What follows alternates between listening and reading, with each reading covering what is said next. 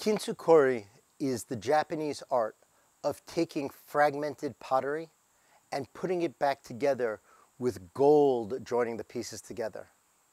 It's a form of art that takes the fractures not as flaws to be hidden, but as areas of strength and beauty once properly healed. In our own tradition, it says in the Gemara, Makom shebale tshuva omdin, tzadikim gamorin enam omdin. The place where those who have healed their broken places, who have incorporated their scars into their identity, who have overcome their struggles, those people stand in a place where those who have never struggled cannot possibly achieve. We come to the end of our cycle now. We began with Tekiah, with that sense of fullness at the very beginning or the imagined place in our life. We've moved through Shavarim, the separation from our own impulses, our ancestors. We've moved through Truah, the shattering experiences of our life. And we come now to the Tekiah Gedolah. Now you might remember that I said earlier the Tekiah Gedolah is 3 times as long as the Tekiah. The Tekiah Gedolah is long enough to incorporate all of those other parts. Tekiah, Shavarim, Teruah. Because the full Tekiah Gedolah contains all of that. In the same way, a beautiful piece of pottery contains the whole parts and the fragments as well. We come now to the end of our davening, to the end of this cycle. And I invite you to reflect on the journey you've been on, even just this morning. The journey of examining the places where we're broken and the places where we're healed, the places where we're full and the places where we hope to grow. And I invite you, and I'm entirely literal and serious about this, to stand up now and in the fullness of who you are, in your pain and in your glory, in your healthy places and in your hurting places, to let out your own untranslatable barbaric yawp and simply scream in the fullness of who you are. Let that shofar blast out from the inside of you, because who you are, everything that is awesome and everything that is flawed, everything that is healed and everything that is broken is wonderful and beautiful and worthy of celebration. So I invite you to stand up with me now and let it out. Afterward, Ellen will lead us in chanting, and when she is done, we'll hear from Ashley Baker some thoughts on what it is to integrate broken places into the fullness of our lives. Ashley is a member of BHA and our former education director, and a personal coach and consultant who lives here in Beacon with her son, Ari. Now, I invite you to stand, and with me, 1, 2, 3.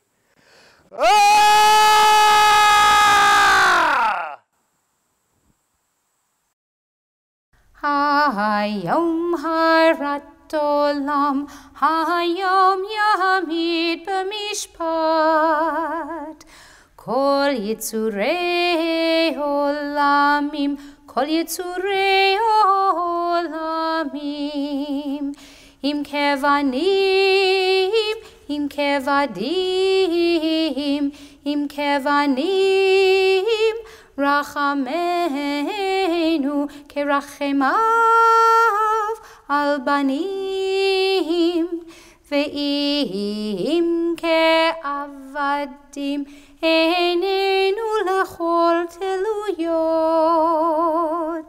Ad shetchanenu, ad shetchanenu, ve'totzi kaor mishpatenu.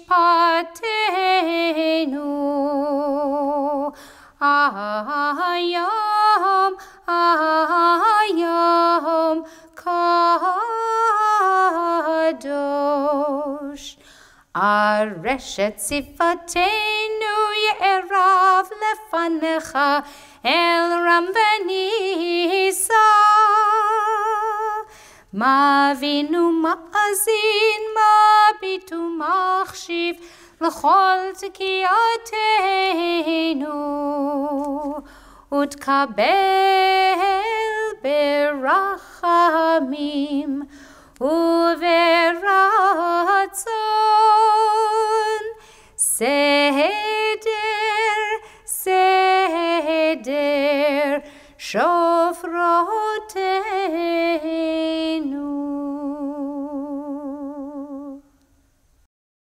Shana Tova. Lovely to be here with you all, even if we can't be together in person. Rabbi Brent, thank you for inviting me to speak about the wholeness that comes after the shattering, something I've come to know quite a bit about in the last few years. 3 years ago, just before my son turned 18 months old, and on the 5-year wedding anniversary to my high school sweetheart, my marriage abruptly ended. To say that I was devastated would be an extreme understatement. I was in total agony.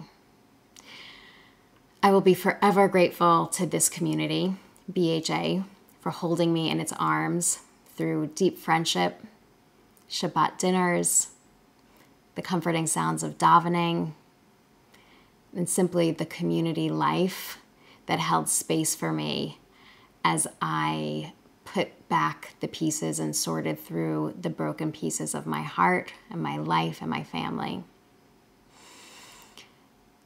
One day I was at BHA and I was going through the closet, clearing things out for the renovations. And in the pile of trash, I saw an old poster that said, "There is nothing more whole than a broken heart." It was a quote by Rabbi Menachem Mendel, the Kotzker Rebbe, and I asked Rabbi Brent if I could have it. It hung on the wall of my personal sanctuary, my closet, for years as a reminder of the wholeness that would come. I remember early on during that time, a frigid, cold January morning, sitting out on the cold earth and begging Shekhinah, the divine source of feminine in the world, to make me whole again. Not knowing what that would mean, knowing that it might be painful, it would be difficult, but knowing that that's what I needed to feel whole. And that's when I began to realize what felt like missing pieces of myself, pieces I hadn't noticed were missing.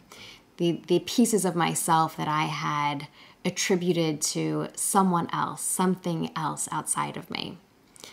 And I went inside and I made a list of all of the things that I was missing from my relationship. And in the next column, made a list of all the different ways that Shekhinah, Hashem, God, universe, humanity, whatever you want to call it, could fulfill those needs. And then I began to get to work. And in partnership with the universe, with Hashem, with God, I began to find ways of finding those pieces of myself, creating that, growing those pieces within myself, and recognizing a new wholeness that wasn't there before. There was a new fullness to life, a new fullness to myself, as I found opportunities for the type of intellectual stimulation, deep connectedness, creativity, and little by little, I found myself being a new woman, very similar to who I had been before, but fuller. The pieces that felt like they were missing weren't missing anymore. There was something there that was more beautiful than what I had imagined could be. And so now, being 3 years on the other side of this, I recently actually took down that poster because I no longer needed the reminder of what I would become. Instead, I was living it every day, feeling my own fullness. And so on this Rosh Hashanah, I wish for you the same. I wish for you to know the sweetness of your fullness and that it's always there. And in those moments of hardships that are sure to come, that we see them as opportunities to grow, to connect with ourselves, to connect with community, connect with the universe, and trust that it will all be even more beautiful than we could have imagined.